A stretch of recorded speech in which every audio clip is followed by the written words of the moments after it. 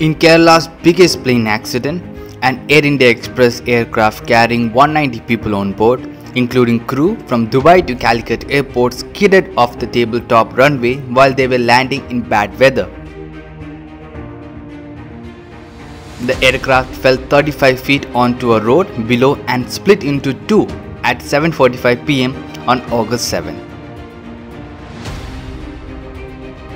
At least 19 people, including pilot Commander Deepak Vasant Seth and co-pilot Akhilesh Kumar, died, while 40 suffered grievous injuries.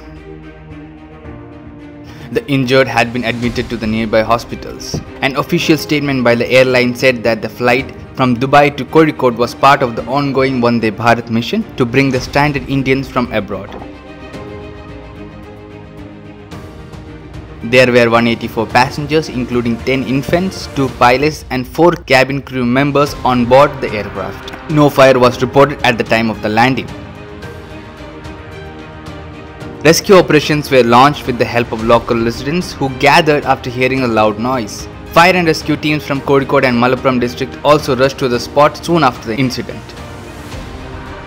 The Director General of Civil Aviation has ordered a detailed inquiry into the matters. The incident brought back the nightmares of the May 22, 2010 crash of the Air India Express flight at Mangaluru airport when the plane, after unable to land on the tabletop runway, fell off the cliff and burst into flames, killing 158 people.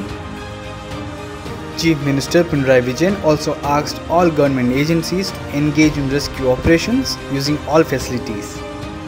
Health authorities have also been instructed to provide all the possible medical aid to save the lives of the victims.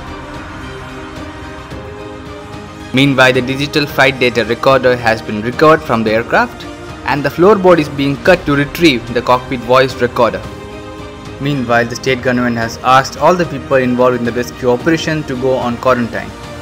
Health Minister K.K. Shailaja, in a statement on August 8, thanked the rescue workers and asked them to follow the COVID protocol. She also said that as the airport falls under the containment zone, all the rescue workers should maintain vigil for their personal safety and also for the safety of the society.